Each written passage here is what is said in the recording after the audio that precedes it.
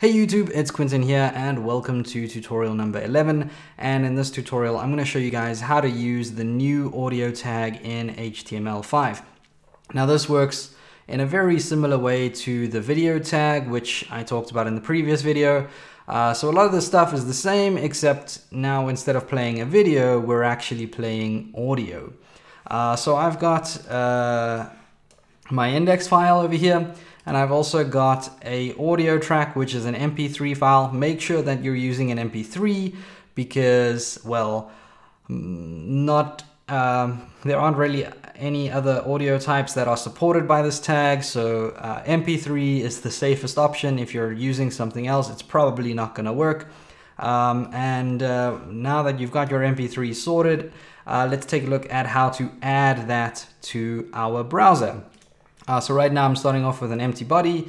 My website is blank at the moment, and I'm gonna open up a new one of these audio tags. So let's type audio, and then I've got my ending audio tag.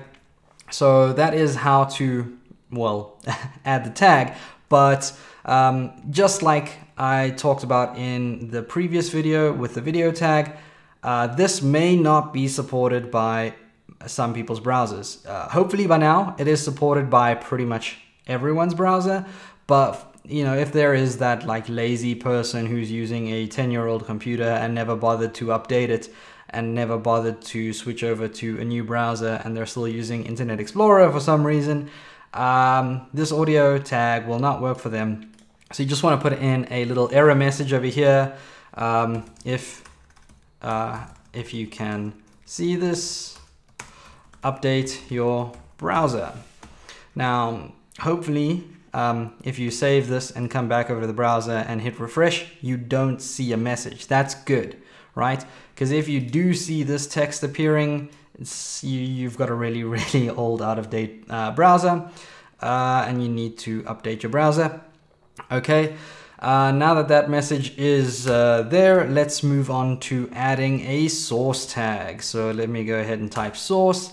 And just like the previous video, this allows us to set a source, or to set which file we actually want to use in the browser.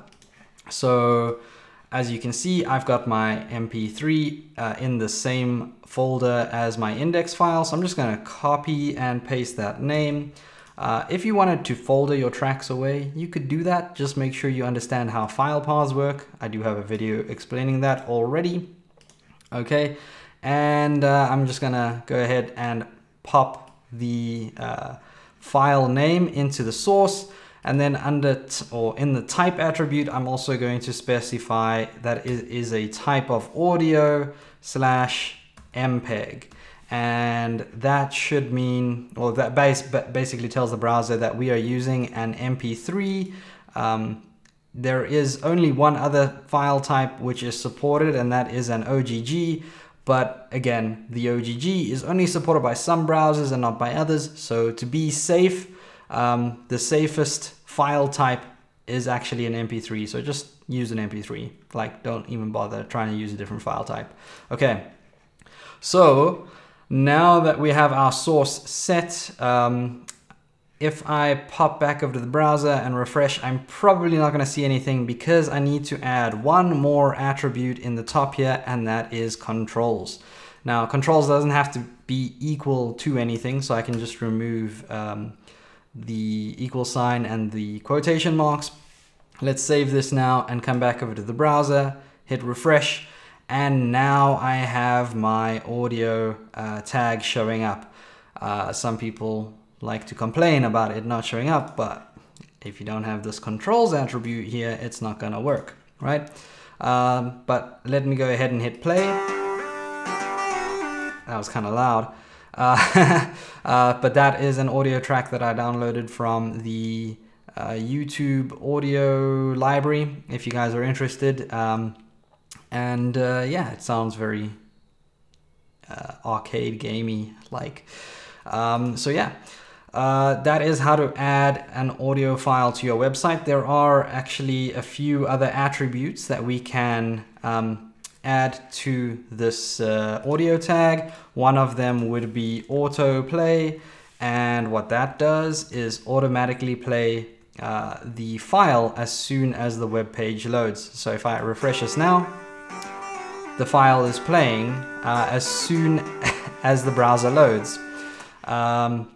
There is also a loop attribute, and what that does is loop the song. So if I go back over to the browser now, because I have autoplay and loop set, it will automatically play. And if we get to the end of the track, it should loop around and play again. Just give it a few seconds. 1, 2, yeah, there we go. Great. So the looping works. There are also a bunch of other attributes that we could use here, like muted, but that almost seems pointless. Like, why would you mute an audio track? So muted, and what this does is by default mute the audio track until somebody hits unmute. So let's refresh, and right now, yeah, like it is muted. I can unmute it and then mute it again, but it's all it's still playing because of the autoplay and well, just because of the autoplay attribute.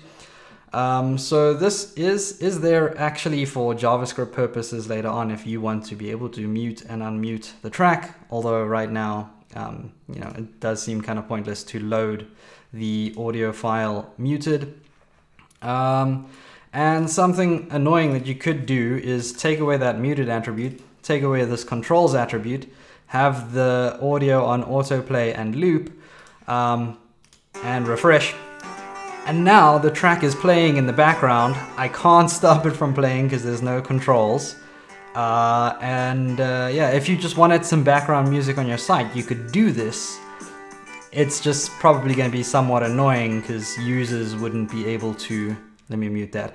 Users wouldn't be able to mute the soundtrack, and they'd probably just like leave your site, especially if you're sitting, like I work in an open plan office environment, and I sometimes open up websites that have an audio track playing that I can't stop. And I usually have to like just leave the website because, I mean, you can't stop the music, or I hit that little mute button in the top corner there, but that wasn't always available. So just be careful. You don't want to chase people away from your website when you use this. And that is all I have for you in this video. So I'll see you guys next time. I just want to send a shout out to my sponsors at Dev Mountain. They run a coding bootcamp with courses on iOS development, UX design, and web development, and they can teach you everything you need to know to get a job within this field, and they'll do it within 12 weeks, which I think is a rather impressive timeline. So go ahead and check out their website. The link is in the video description, and if you do contact them, make sure to tell them that I sent you. Hey, thanks for staying until the end of the video. That really means a lot to me. Now, while you're still here, there are a few things that you can do to help. First of all, if you haven't already, subscribe and watch another one of my videos. And if you want to help me make more content more often, or if you feel that my content is just worth paying a little bit of money towards, you can check me out on Patreon. You can also check me out on social media. I will leave the links next to me. So go ahead and click on something, and I'll see you guys next time.